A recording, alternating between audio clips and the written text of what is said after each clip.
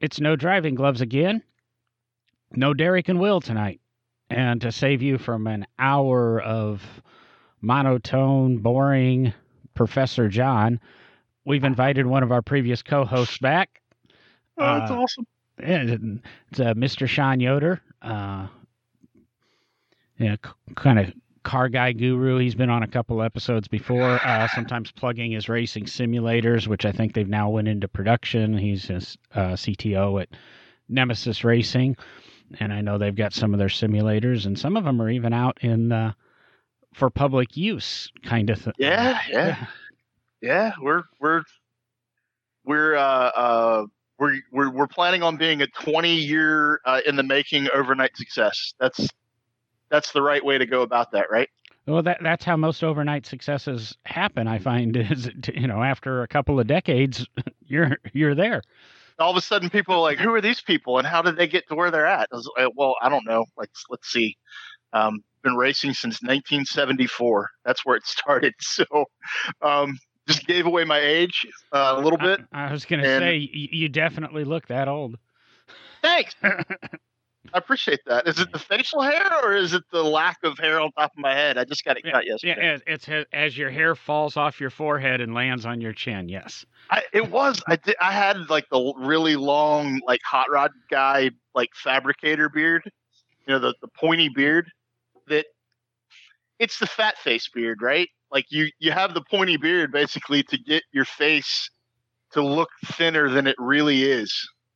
I don't know what you're pointing at. You're pointing at the camera, which no one can see on a podcast. That was awesome. I noticed you were only getting my breastus, and you probably needed more face.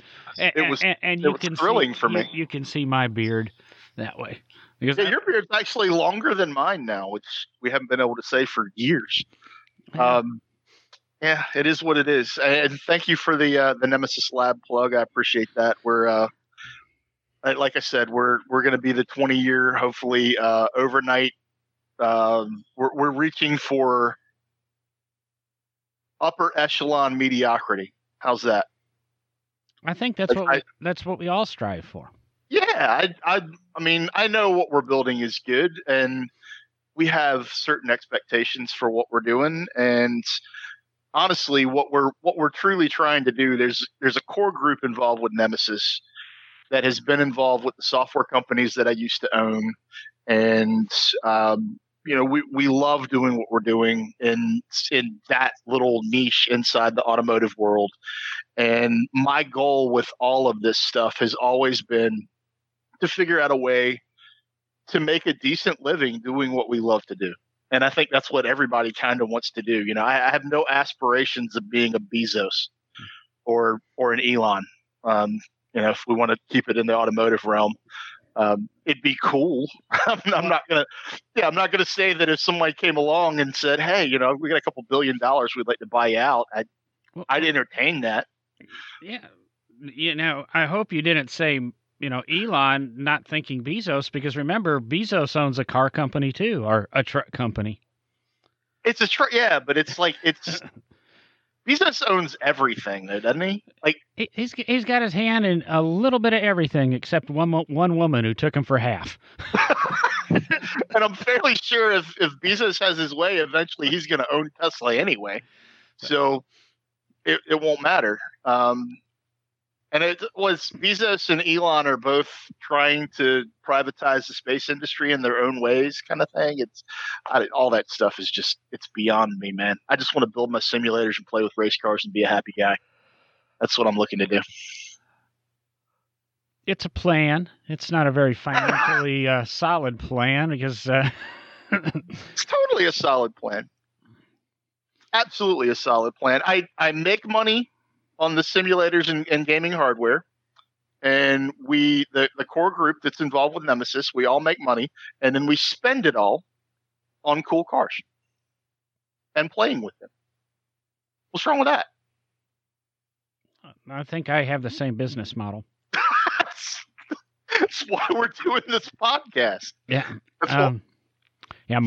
More on my new business model coming up in weeks. I've been teasing it for a while, but the contracts are signed, deals are done. announcement. I know a lot of it, but I don't think I know all of it. I think some things have developed since the last time we talked that you're not talking about yet. Yeah, announcement coming in January. Okay. Or if you find it, Sean and I next Friday when we're having lunch. There you go. Geez, hope that thunk didn't make it to the podcast because we don't do this editing anymore. And you get feedback on that was, I don't know, somebody fell or died or something in the other room. I didn't hear a loud scream, so I love the concern. I love the concern. Well, so what do you want to dive into other than what you and I are up to semi-professionally? I don't know. I mean, we've talked about a lot of little topics and stuff and things that have happened, and Will's got his own opinion on things, and Derek's got his own opinion on things, and I've got my own opinion on things. And since Derek's not here, let's start with this topic. What do you think of the new Corvette and its mid-engine? Oh my! I'm actually going to, with a mutual friend of ours, Gene Rowley, and I are actually heading out to Anniston on Saturday morning to get our first live view of the new Corvette and basically crawl all over it. And I think I want it. I believe I want one. And I say that because visually it's stunning. At least I think it's stunning. But I'm coming at this from I understand why they went mid-engine. I am not a Corvette purist. I'm not really an anything purist, to be honest. I just like cool cars, or cool vehicles in general. And I really truly think that with the mid-engine configuration, it is going to be properly amazing on a racetrack. And you know how I treat all of my cars. I mean, all of my daily drivers end up going to Barber, Talladega Grand Prix, Mid Pond, autocrosses, Tail of the Dragon, blah blah blah. I could keep going, but I like owning cars that just make me come alive, basically. And I think that Vet has all the ingredients to do it. And then I look at an entry level price tag of 60 and pray to God that the typical Corvette depreciation after 2 to 3 years of a new model hitting the lots applies to this car like it has to the C5, 6, and 7. Yeah. Because I don't know whether it will, but I think you'll get the speculators in the beginning. I think, Corvette or General Motors says they're sold out. I don't believe they're technically sold out. I mean, it's kind of like the Cybertruck. You got $100 and you put your name. I don't even know if General Motors required a deposit to place. How do you sell out of a car that doesn't have a build cap on? Yeah, that would be like Dodge saying that they sold out of Hellcats, but they turned around and decided that the Hellcat wasn't a limited production car. We'll build as many as people want to buy. That's the Corvette. I think that's what Dodge did. Yeah, no, I'm just what I'm saying. Like, you can't run out of a car that doesn't have a build cap on. Like, they didn't come out and say, we're only going to build 5,000 of them. There's going to be a lot of people that want to be the first ones, get them in. Well, technically, it was supposed to be January introduction, or I believe actually so. It was supposed to be December introduction. I haven't heard anything about that, and I've always said they were never going to introduce it in 19. They would always push the introductory date after January 1st, just because of compliance with federal EPA and DOT laws and that, and things that change every model year. Because even if they sell it as a 2020, it's produced after January 1st, and they could sell it as a 2021 or however. So we'll see how that one goes. I did hear something in conversation this week about the new Corvette, and I'm just at a loss. I thought this was a great car. I agree with the mid-engine. The pricing's phenomenal, but this guy made a point, and he's right. This car's not going to sell. It's going to fall flat on its face for one design oversight. I hope to God he's right, because that makes it even easier for me to get. No, because it doesn't work for you, and that's the whole problem. You can't do a cam swap without pulling the motor out of the car. Oh, it totally works for me. I don't care about that. But I don't. this whole conversation was about nobody's going to want the new Corvette because you can't do a cam swap without pulling the motor out. And I went out and I surveyed the 80 guys I know that own Corvettes and asked how many of them had done a cam swap. And you know what? 2. 1. Okay. So, yeah. I mean, I was going benefit of the doubt, but And you know what? He did his cam swap while the motor was out of the car. So let me go ahead and ask a very pertinent question. It's a knock-on question to where you just went. So you want to do a cam swap on a car that's already capable of going 0 to 60 in 2.8 seconds. But you want it to go boom, boom, boom, boom, boom at stoplight. No, that's inefficient. That's crap. Now, the only thing that I want it to do that could be considered inefficient, and this is just, it is the 5-year-old Sean that always rises to the surface. I need a little bit of overrun in the exhaust. I need a little bit of burble and snap and pop on downshifts and when I come off the throttle. I don't know why that makes me giggle like a child, but I know it's inefficient. I know it's not burning fuel all the way, and it's spitting fuel into the exhaust, and that's what's causing that. But it's awesome. So it has to do that. That's all I care about. That's something that I just find fascinating. But I know you've had this conversation with me many times on your Alpha and in the chat, how you want the exhaust to burble, and on your Abarth, that's what you liked about it. I loved it. I loved it. That's what it's cold outside, so I can say this. That's one of the things Fiat got right on the Abarth, I guess, is the exhaust. Even though they did change it in 2012, it came out one way and it changed to another way. I can't remember the muffler or the lead or whatever. But however, it didn't have mufflers. It's just straight pipe. Yeah. See, the earliest delivery cars then had muffler. They had some sort of resonator muffler because my ex-wife's got one of the very first ones ever delivered, and hers was just slightly different, and just one of those things they changed. Who cares? But I think the I want to make the whole show about Fiat now. just the great. I can't comment a lot about Fiat right now. Let's just put it that way. I know. But I walked into the Fiat dealership within the last 3 or 4 weeks. Oh, you walked into the Alpha dealership? No, actually, I'm there looking at Alphas, and they brought me into the Fiat side of the dealership and then left me. And I finally decided, oh yeah, I'm going to wander around, and I came to the middle section of our dealership is Alpha. One end's Maserati, and one end is Fiat. And I thought, if you're going to bring me in and I'm looking at Alphas, maybe you should leave me with the Alpha that's on the showroom floor and not the Fiat 124 and the Fiat 500. Stop being practical. Stop with your common sense. Stop it. Yeah. Just quit. But there isn't an Alpha in the driveway right now, so that obviously. There should. Yes, there is. There really is. I can pull the curtain back and see one right now. Well, not in my driveway. There should be. So yeah, wait till you. I can't talk about it yet in case it doesn't happen, but I'll tell you about what we're trying to find to satisfy. The clue I will give the world is they only made 1,008 of them for the U.S. market. But I think I might know where you're going. Well, you can talk to me after the show because I don't want. And if you're going where I think you might be going, I love you. We'll just go on. We'll chat after the show. I got a serious German vibe there. Because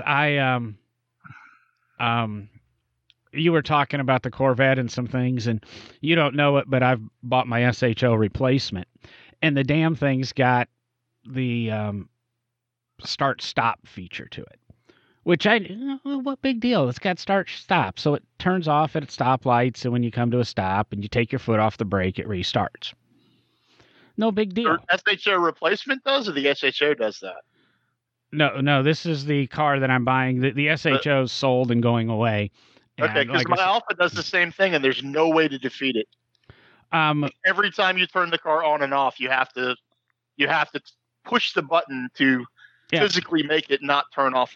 That annoys me to no end. I know it's a first world problem, and I put up with it because Italian brilliance. But I'm sorry. Yep. You've got to go through a couple of screens to get to turn that off, and I just I didn't think I didn't think I would care that it did that.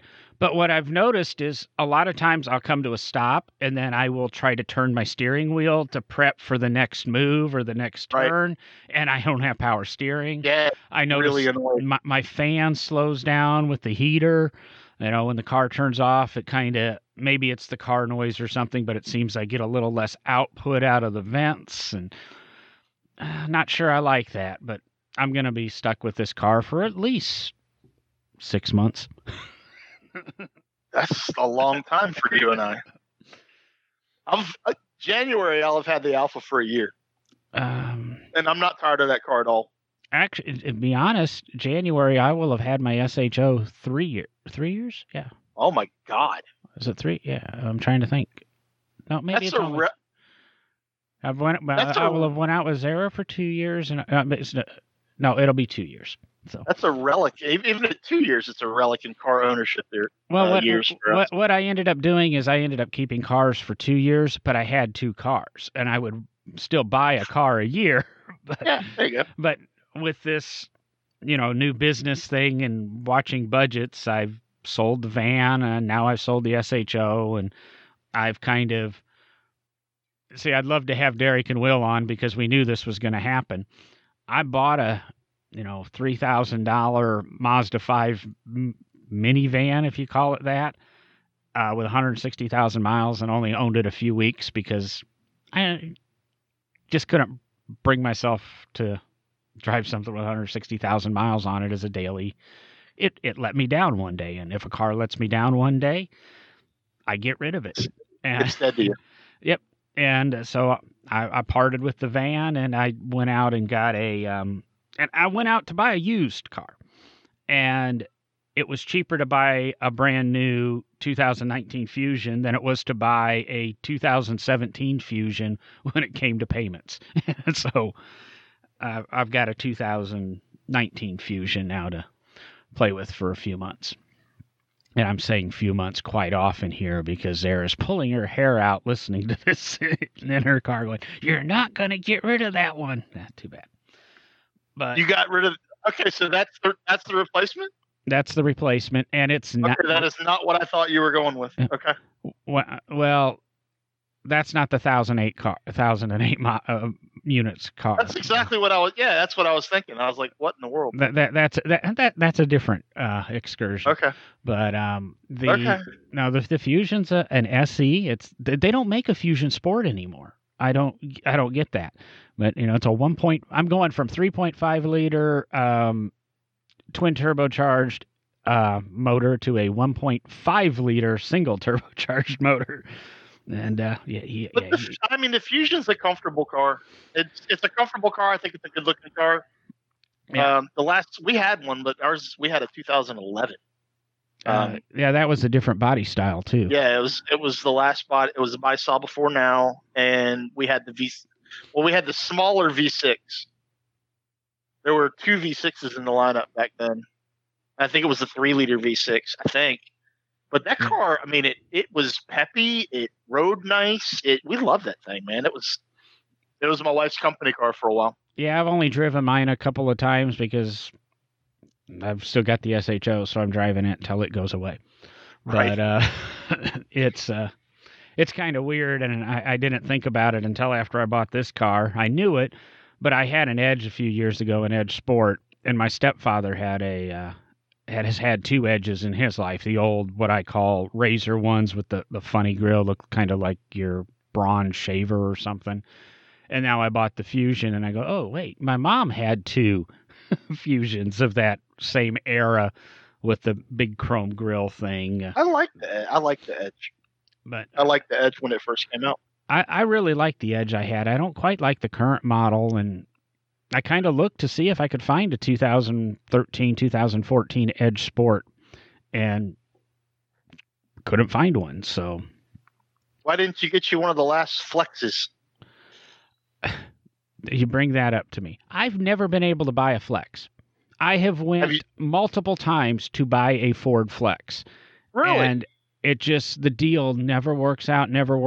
As a matter of fact, I'm sitting there buying this Fusion last week, and I'm going through we're working on financing a little bit, and, I'm not real happy with where the payment's at. And so, well, what?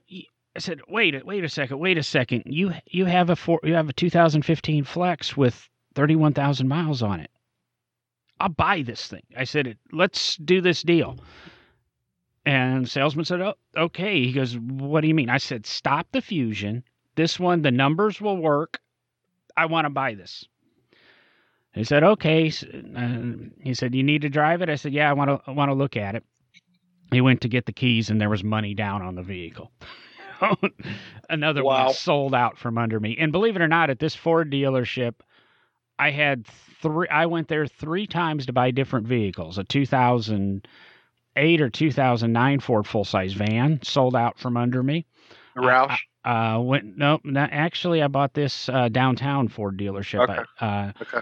And I've never bought at this dealership before. I went to buy a 2014 Mini Countryman, and it literally sold hours before I sent the email saying, let's work on this deal.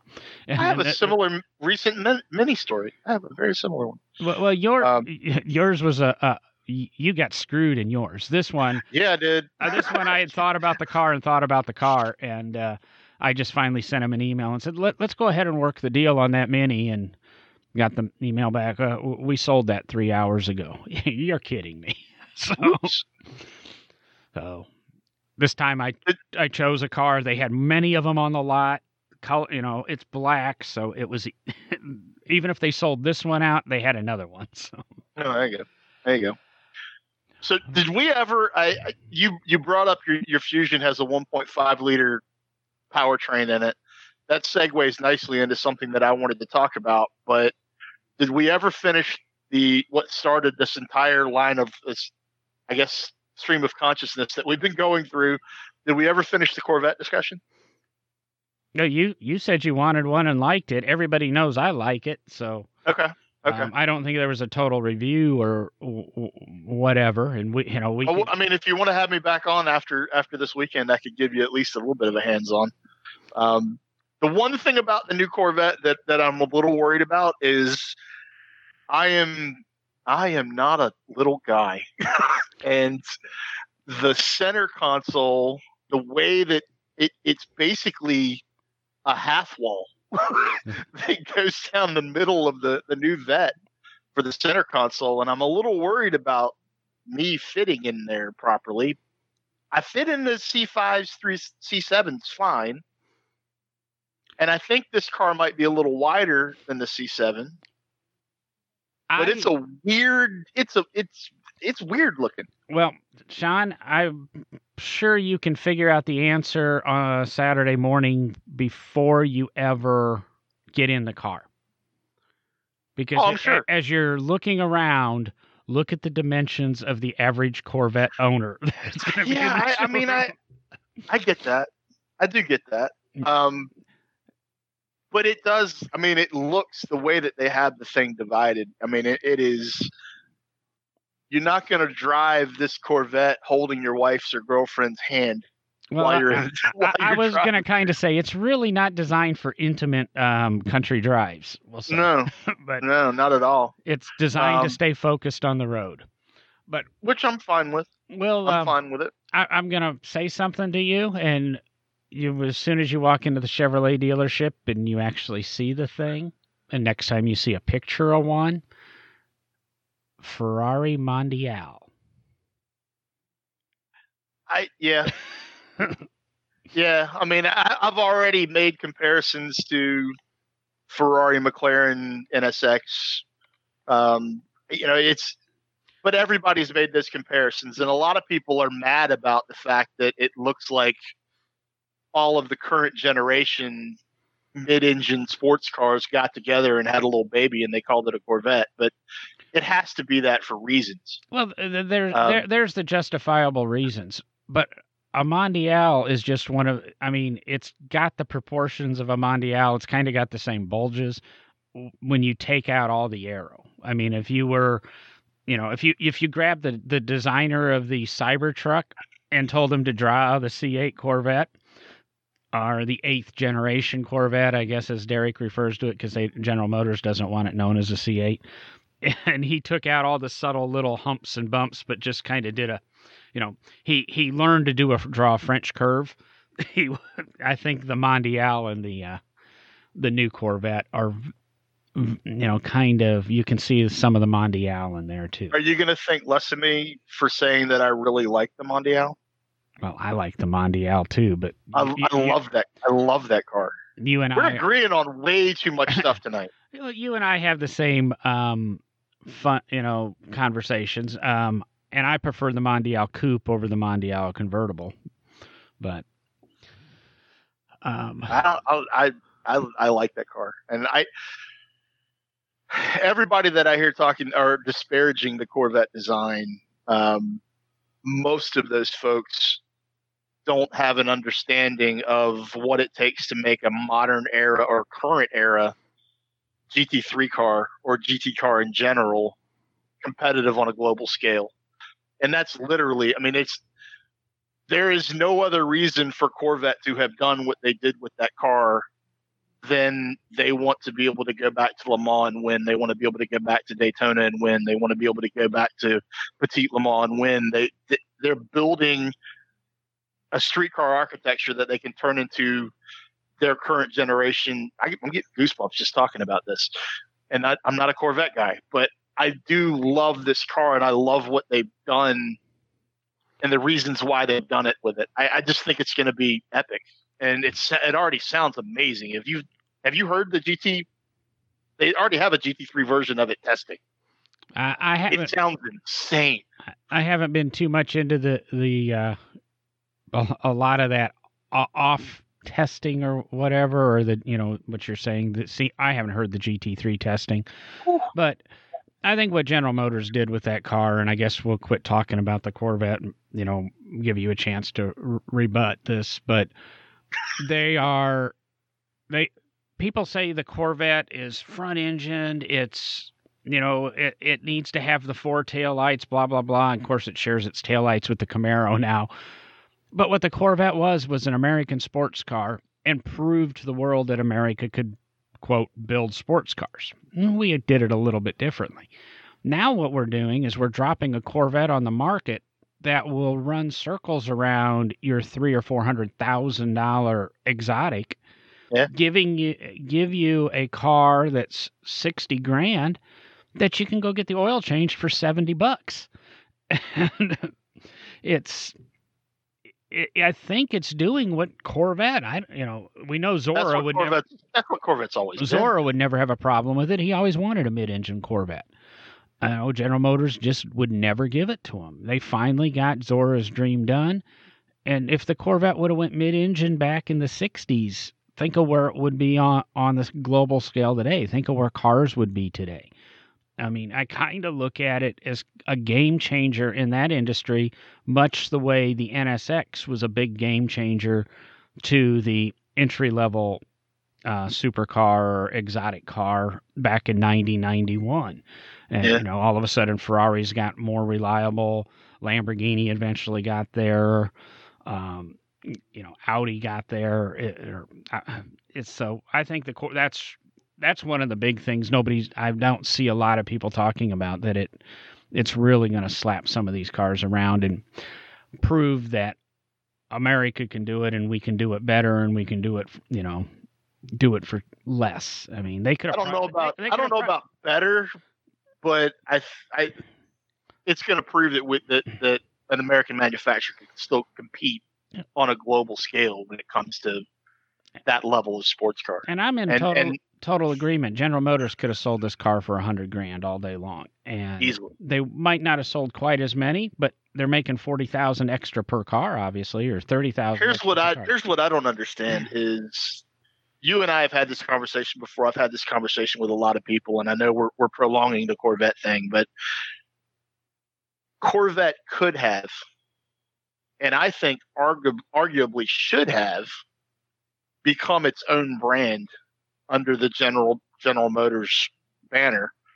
And had it done that, you could have kept the front engine rear wheel drive version for the purist at the $50,000 to $60,000 entry level price, and this mid engine car could be the Corvette Plus or the Corvette whatever you want to, the Mako or whatever you want to call it.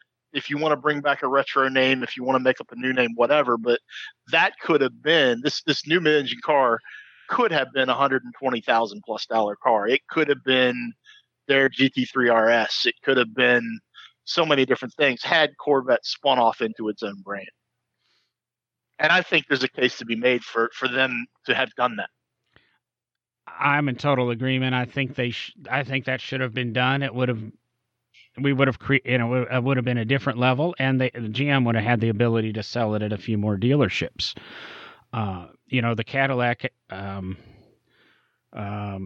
XLR, it was a Corvette. It was built on the Corvette line. It was a retractable hardtop Corvette. It could have been sold as the Cadillac Corvette or the Corvette XLR exclusively at a Cadillac dealership and still tied that name together. But I guess we could jump in. We had the episode a couple weeks ago of that building a brand on a name. And of course, that's going to what Ford said is the Mustang name's recognizable. So we're going to build off of that. And I'm a former Mustang owner. You're a former Mustang owner. Do you have any big opinions on the Mach-E? Other than I like it. I like the styling. I think it's as good looking as an F-Pace. And this is going to, if anyone that I know currently hears me say this, they're going to be like, oh, I think the Mach-E looks as good as Stelvio. And I think the Stelvio is the prettiest SUV on the planet right now. The Mach-E has character. It's bringing some styling cues to the crossover segment that the crossover segment dearly needs. Like, my wife has a crossover as her company car. It's a little Toyota CHR, and we love it. It looks like a spaceship. It's its own design. It's not bland, and so many crossovers today are just boxes. I was walking out of Target the other day, and there was a white Nissan. I can't remember if it was a Kicks or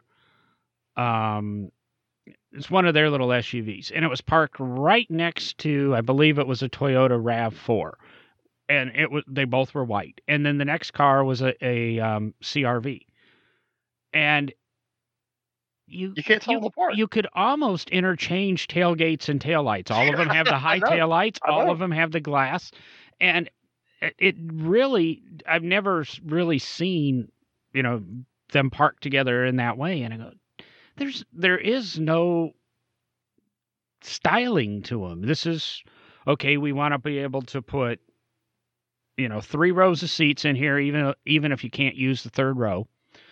We want to be able to put 2 car seats in here. We want to take that stupid third row and let it fold down, but still have enough room. If you got rid of the third row, you wouldn't need such a high roof line.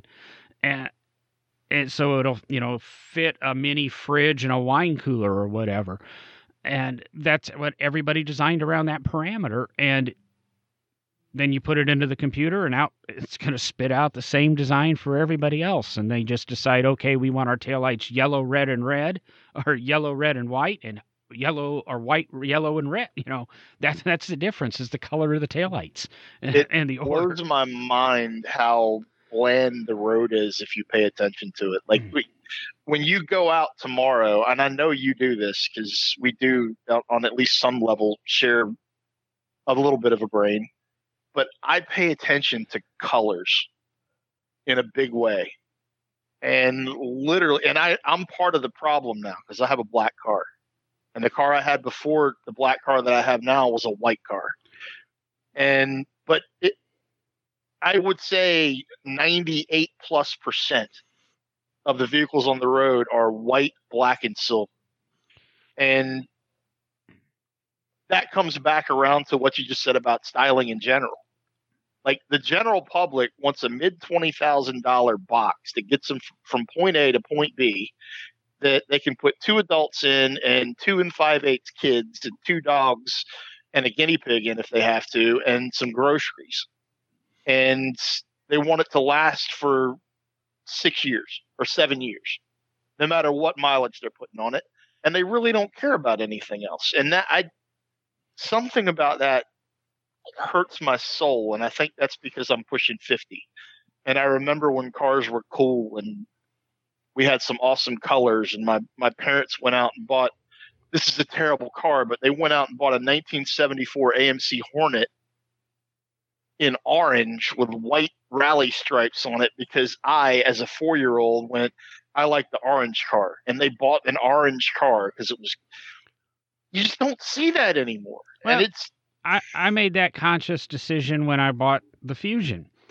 They had stacks of Fusions in silver and in white. And if you go to the Honda dealership, you can get silver, white, and beige, cars all day long. I give Toyota a lot of credit right now. They've got a wonderful blue that they're putting on their trucks and their SUVs. It's gorgeous. And I looked at the blue Fusion, which is about as radical as you can get. You can get a blue, you can get a red. And I went with black because I know black is a very popular color, but it has the reputation of being a pain in the butt to keep clean, which is very, very true. So a lot of people avoid black.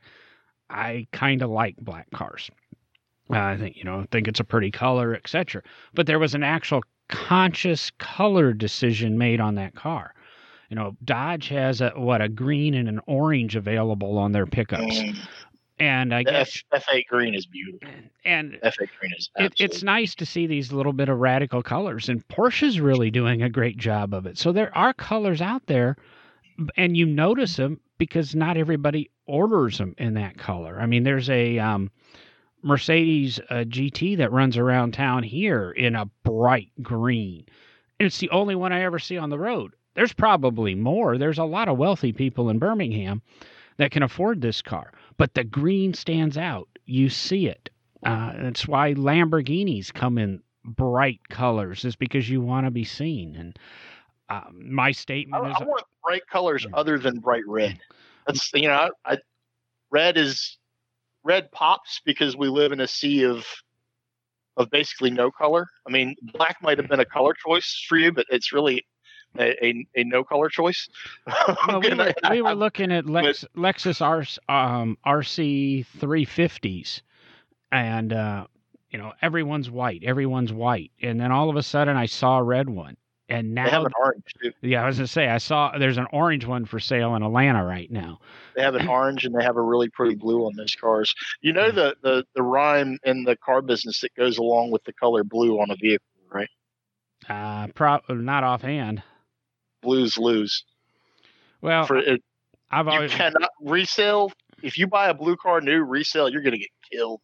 Yeah, I've always been told that about green too. Green's a horrible color. Yeah, it is. It's tough resale. And if you notice, if you've done this stuff as often as I have, and I'm sure Sean has, and we assume we're talking to a lot of car people, when you go on Kelley Blue Book or you go on NADA or whatever, and you're trying to figure out what your car's worth, I can't remember, but it's only within the last 5 or 6 years they've added what color is the vehicle. And if you actually change the color, you'll find there's going to be a slight price difference. Might be a couple $100, but it's a couple $100 just because of how slow or how fast a car will sell. So it goes back to my old saying or old thought is, and the world's proving it. Cars are appliances, so they're all the same color as our kitchen stuff. For It's the vast majority of people, they are yes. beige, white, stainless. It's just like if you're what is it, Guy Ferretti, the chef, Fieri. Fieri. He was always known for his yellow cars. And from what I understand, he's diversified some of his car collection colors.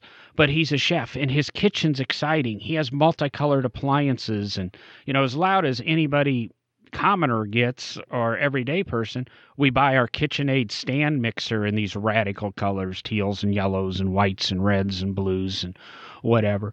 But our main appliances are this standard stuff. Guy is a chef, and that's his enjoyment. That's what he gets out of it. Cooking is his hobby. So he has these loud, vibrant colors and things when it comes to cooking. And it's kind of what Sean's saying is car people want the loud colors or have some interest. They don't look at it. They don't look at a car as a refrigerator. Guy doesn't look at a refrigerator like a refrigerator. As a refrigerator. I've been to Flavortown. Dude can cook. So, yeah, his car collection used to trip me out, man. Like it was black and yellow. Everything was black and yellow. It was really weird. Yeah, it used to be everything was yellow, and now he's got into blacks and yellows. And from what I understand, now he's got a couple of reds or something. I don't know. Good for him. Somehow I've been listening to a podcast with an old DJ I used to listen to, and Matt Farah is a friend of that guy, and then Matt's now been to Guy's house, so they're hearing some of the interesting stories and some of the parties. And I was actually just listening to Farah on Joe Rogan today, on Joe Rogan's podcast, and it was crazy. The real those two together, I don't picture them together, but it was cool. Was that, just out of curiosity, was that like a 3 or 4 hour podcast? Because 3-hour podcast. Because I'm going, yeah. Joe's always 2 hours, and Matt's always 2 hours. They're kind of guys that just don't shut up. Yeah, it was a 3-hour podcast, but it was totally like I was into the whole thing. I couldn't stop listening to it. Well, that's what I found, and it's taken me a long time to start listening to the Smoking Tire podcast because it's 2 hours long, and I don't want to put 2 hours into something, even listening at 1.5 or 2.0 speed. I don't want to put that much time into a single podcast. But now I'm making my podcast catcher download those, and it comes up on the rotation on Apple CarPlay, and I start listening to it, and I've been on the road a lot. I think I've driven almost 8,000 miles in the last 3 or 4 months. I know some of you, that's not a lot, but for me, that's a ton. And I'm finding his podcast a little bit more enjoyable and understanding some of the stuff that he does and talks about. And of course, he's a watch guy too, and I like my watches. Yeah, don't even get me started about watches. If money were no object, I would have some stupid watches. Yeah, I think I'm gonna buy me a little bit of a present coming up when it comes to a watch. Zara, I'm gonna be buying me another watch. Oh, and nothing got. I can actually see him right now on camera. When he said that, nothing was thrown at him. So, well, she's in the other room. See, I tell her this stuff on the podcast because she's listening to it in the privacy of her car. And she can't hit me or anything. Oh, yes, she can. And now it's recorded that I told her. It's not my fault she didn't listen to the recording. So where do we want to go into the segue that I was talking about with your 1.5 liters of Fury? You want me to set that up, or how much time do we have left? I don't know where we're at. And you control this thing. Yeah, we're about 45 or so minutes in, so we can go a little bit longer if we want to. I don't mind if we bump up over an hour or so. And okay. I know where you're going, and Are you sure you know where I'm going? I think you know where I'm going. So John just bought a 1.5 liter car. I don't know what kind of power the 1.5 liter Fusion is making. I'm assuming it's somewhere around 200 or 160 to 180, somewhere in that area probably. I'm driving an Alfa Romeo with a little 2-liter turbo in it that makes 280 horsepower and 306 pound-feet of torque. And the little car squirts really well. It's quick for what it is. Where I'm going, though, is the trend that we've seen and I could tie the Corvette into this as well, that trend that we've seen over the last 6 or 7 years where manufacturers are back into this horsepower and 0 to 60 war on a level that the world has never seen. And I have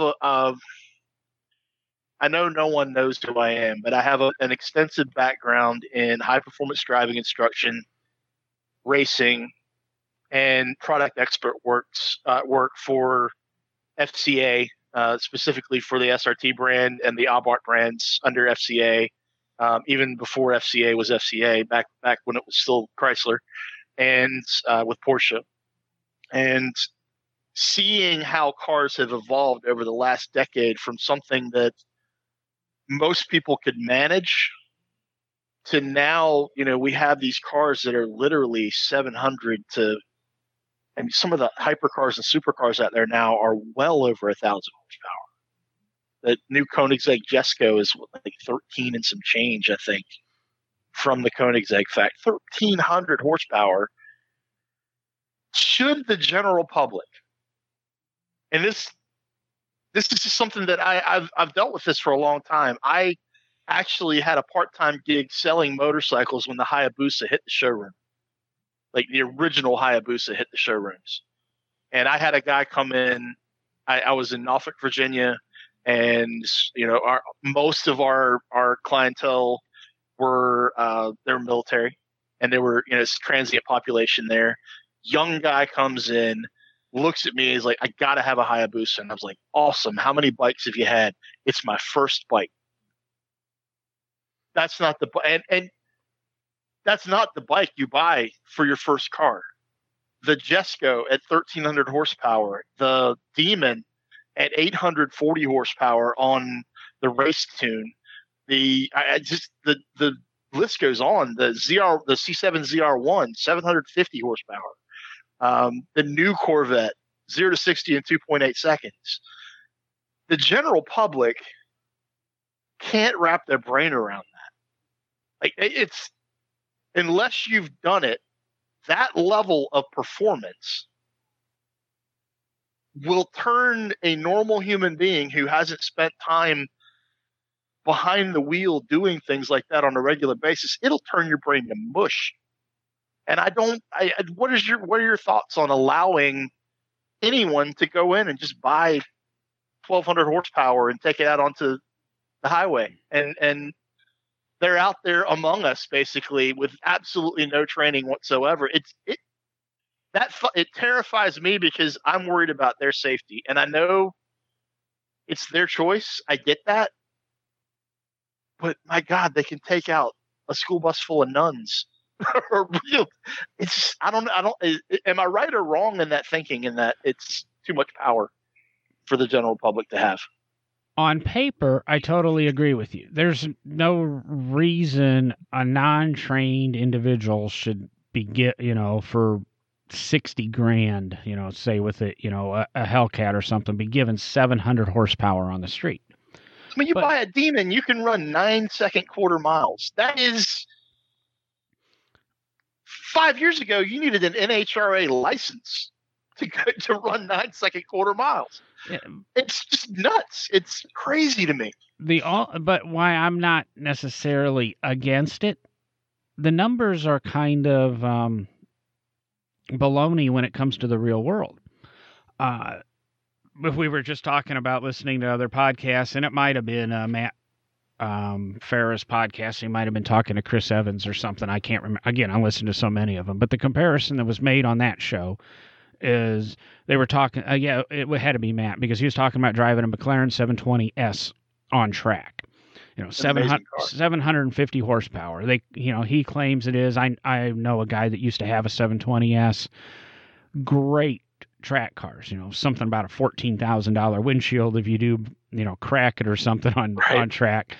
But it's a great car, and Matt tries to drive it without the driver aids, and he admits it's too much car when you turn off the traction control and this stability control and stuff. He was talking to another McLaren 720S owner who had a tune on his car and had a aftermarket exhaust. Matt's driving a press car, so that his is as stock can be.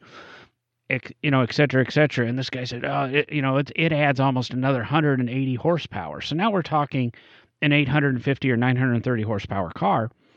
And Matt goes, "But I'm faster around the track than you." And he goes, something about the guy said, "Well, how are you running the car?" And he goes, "Well, I turn off all the driver aids, blah, blah, blah." He goes, "Oh, you're crazy to do that." Oh, guess what? You leave all those driver aids on and stuff. In a bad situation, you're reducing your power 200 or 300 horsepower. And the driver aids are what, let us do these things. So what you're saying is that the driver aids literally negate the figure or the folks that leave the driver aids in place, because I am literally removing the driver aids from my Alpha right now. Like they get in the way. They totally get in the way. I go back to the saying or story where people go, he goes, and he turned the traction control off, and it's going to be a bad story from that point on. Now, of course, especially when they're talking about a Gen 2 Viper, because it didn't have. Well, and that's exactly where I was going to go. Is when my father purchased his Viper back in '94, it's 400 horsepower, 400 pound-feet of torque. It was competition for the Corvette ZR1, which was 385 horsepower or 400 horsepower by the end, and 380 pound-feet of torque or something. That's virtually what my SHO has right now. And the Viper was always known as, scary, kind of undrivable. You had to respect it. The only reason a Viper is on this planet is to kill you. The Viper's job is to kill you. Your job is to stay alive. And that's what it comes down to, driving a first-gen Viper. But the scary thing about that is that sentiment got out because people bought those cars who had the money to buy them, but no ability behind, or just not necessarily no ability, but they hadn't honed the talent needed. Because I've driven all manner of Viper in anger, and they're brilliant on racetrack. They're absolutely brilliant at the limit if you know what you're doing with your hands and your feet. But that's exactly my point. These cars came out, and it's 400 horsepower. It's unmanageable by the average driver. I hop in my SHO, and okay, I think it's 385, 385 horsepower, 375 pound-feet of torque. But they've added all-wheel drive to it. They've added stability control. They've added traction control. They've added dynamic whatever, so that if I go into a corner a little bit too fast, it'll brake the rear wheel some, and help you maintain control of that car. If you took all those driver's aids off the SHO and you put it back to just a front-wheel drive car, I think it would be unmanageable. I think 200, 250 horsepower in a street car is all somebody can really be expected to control without electronics, and this could be a whole show topic, and it's driving me nuts because we've got a 15-year-old in quote driver's ed right now. The limited education that they get that way, and there's all different ways of expanding on that, and I don't want to unless you want to turn this into a 4-hour show. We need to table that right now.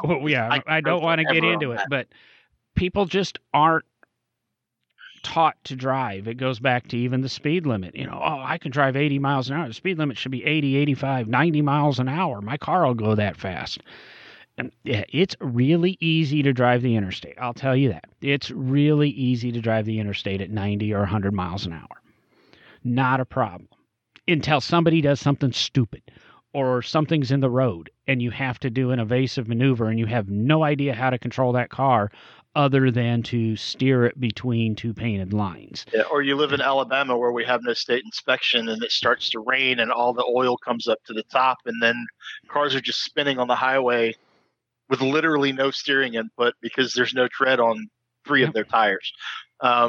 It's anarchy down here. I don't think So going back to where we got on this topic, I don't think the horsepower wars are always going to be there. They were there in the '60s, and It's they insane now. and they well It's just, we're at these insane levels. Like you said, the Koenigsegg at 1300, the I'm drawing a blank on the Bugatti. You had the Veyron or whatever we're at. yeah, And we get the Vitesse, yeah, Chiron, you're talking 1500, Chiron, or whatever. 1700 horsepower there.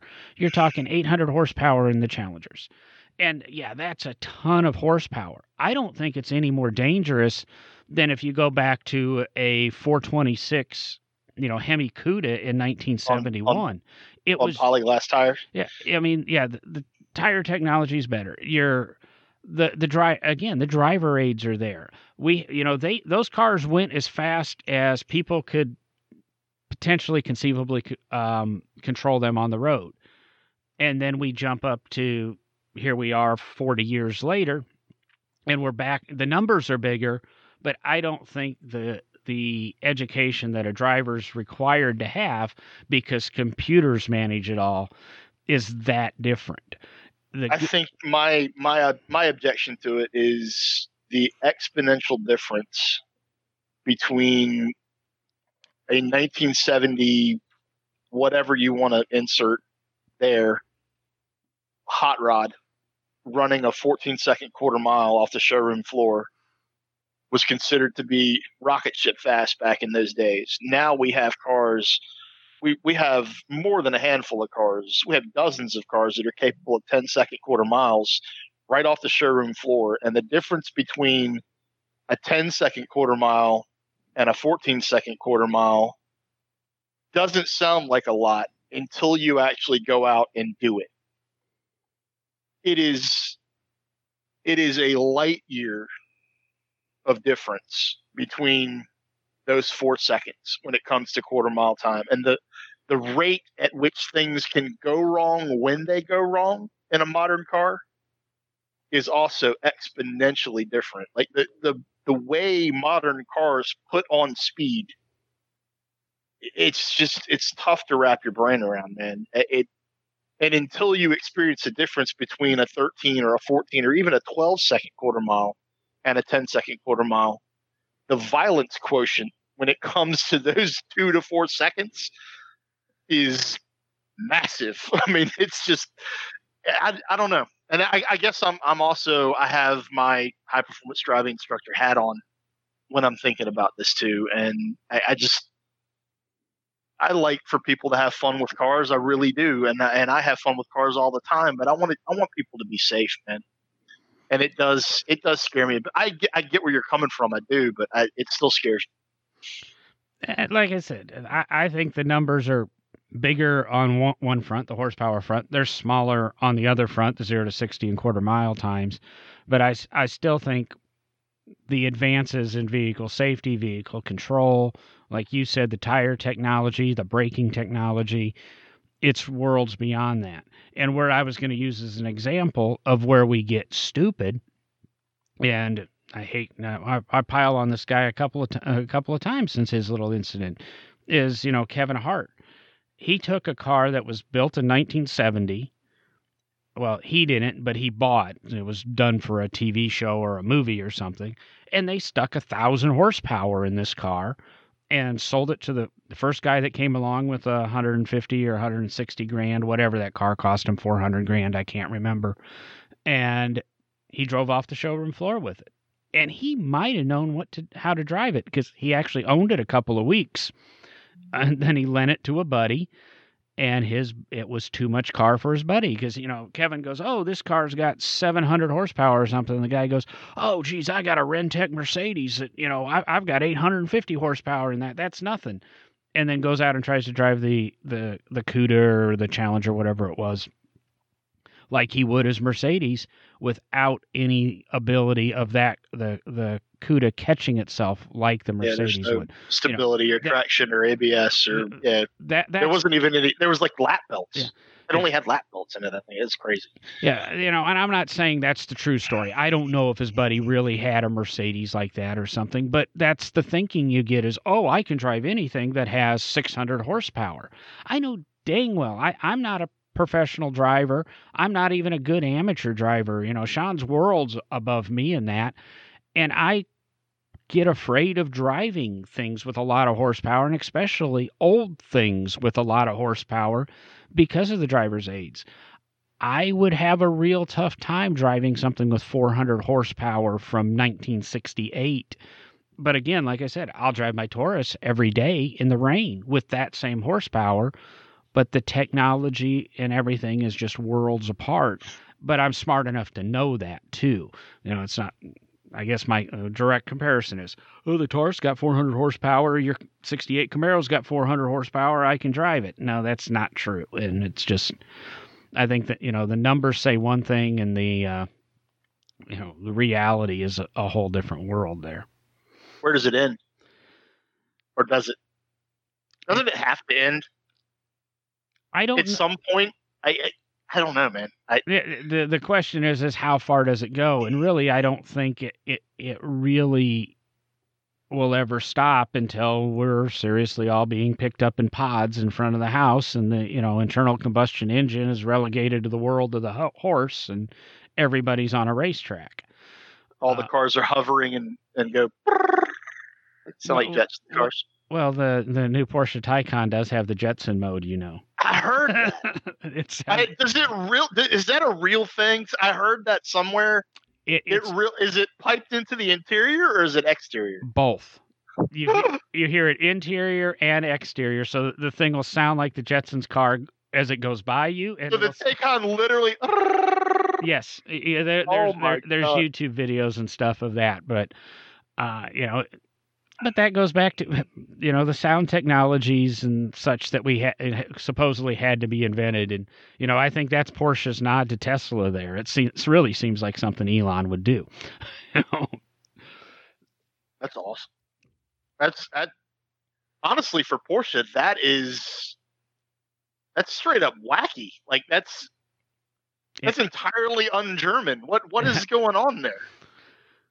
I mean, they're turning over a slightly new leaf or something, Who infiltrated the company? That's what I want to know, because that's just not German, yeah. Yeah, some American must have had to, absolutely had to. Or they're having who's ever doing the coding probably slipped it in and and they left it. Yep. It was supposed to be an Easter egg. Yep, that's awesome. I do have some friends that are still instructing for Porsche, and everyone that's actually had their hands on the Taycan up to this point, they've had nothing but glowing reviews. Everybody is blown away. I will say this before we have to end. I don't know whether we're close or not. I want to drive one, but whoever at Porsche, I applaud them for adding the Jetsons noise. Whoever decided it was a great idea to call that thing, or at least one iteration of it, a Turbo S, needs to be drawn and quartered immediately. That drives me insane. Why?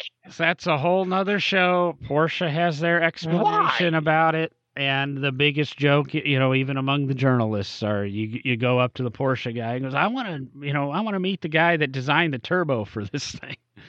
That's just a terrible thing. I don't buy Porsche's explanation, but then again, as well as I do, every Porsche sold's turbocharged now. So every Porsche is a turbo. So that's fine. That one's not. The one that's not shouldn't be called the Turbo S. It's mind blowing to me. Are we going to end it there? Are we going to end it on that? Yeah, I think we better. Yeah, we're right at about an hour, and I think that we'll end up going another 20 or 25 minutes. But this is kind of part of the new No Driving Gloves and a way to get episodes out to everybody. We're putting together a list of additional hosts. We have a set recording time, and we're going to record at that time every week from now on. And whatever hosts make it. There may be some slight alterations because the guy that owns the recording material or equipment may not be able to make that time. But I think this is the 106th episode that'll be released and about the 112th episode that was recorded.